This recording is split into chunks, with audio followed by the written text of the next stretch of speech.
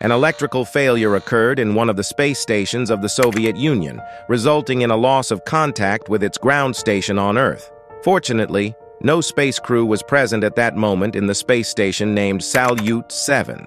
However, the space station became uncontrollable and slipped out of orbit due to a power failure. This presented the most complex problem ever faced by the Soviet Space Agency. An out-of-control space station hurtling at a speed of 27,000 kilometers per hour was nothing short of a ticking time bomb. The Soviets made numerous attempts to regain control, but all efforts proved futile. Then, an unexpected turn of events transpired, leading to a moment of triumph and pride for the Soviet Union. During the Cold War between the Soviet Union and America, both nations engaged in a power struggle. This display of power, while consuming billions of dollars, also led to significant innovations such as the Internet, advanced aircraft, and the global positioning system. The war between the two superpowers initiated a space race characterized by numerous missions launched in the 1970s to explore various aspects of space. The Soviets named their space stations Salyut, while the US referred to theirs as Skylab. These missions were relatively small in scale, spending limited time in space before being called back after completing their research. The beef between both countries was so intense that even the terminology used for space exploration became a point of contention. The Americans referred to their space travelers as astronauts, while the Soviets deliberately chose to use the term Cosmonauts for their space crew. To teach US a lesson, the Soviet Union made a strategic decision. Instead of continuing with miniature space missions, they embarked on the ambitious project of building a full-fledged space station, which they named the Mir Space Station.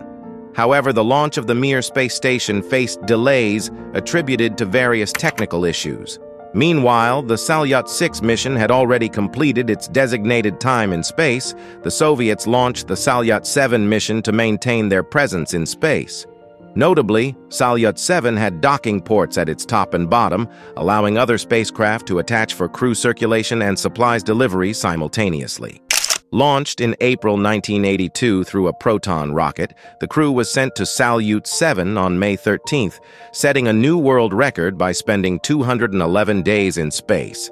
The crew's task was to launch an 18-kilo radio satellite into space using the trash airlock system of Salyut 7. This marked the first communication satellite launched from any manned space vehicle.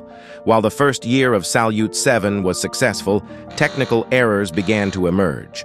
On September 9, 1983, cosmonauts discovered zero pressure in one of the fuel tanks, indicating complete emptiness. Troubleshooting revealed a leakage, and to prevent further damage, the cosmonauts needed to seal the leak. Unfortunately, they lacked some necessary tools for this critical task. In response, a supply mission with the required tools and an extra space crew was launched from the ground station. The repair involving cold welding the tank outside the space station was considered highly complex and impressive.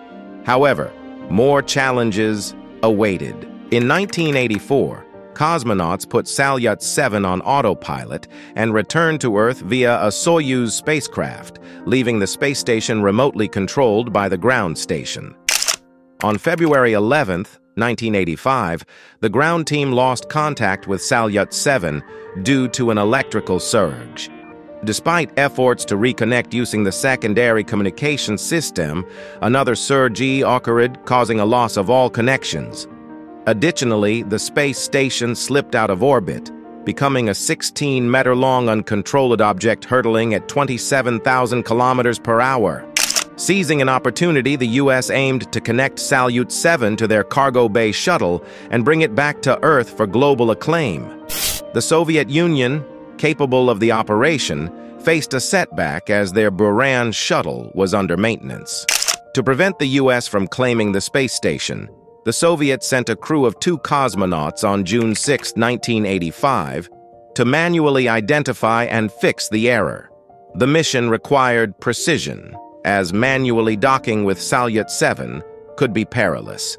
After 2 days of orbit, the crew found the space station with misaligned solar panels, indicating a complete loss of power. After aligning their spacecraft, the crew successfully docked with Salyut 7.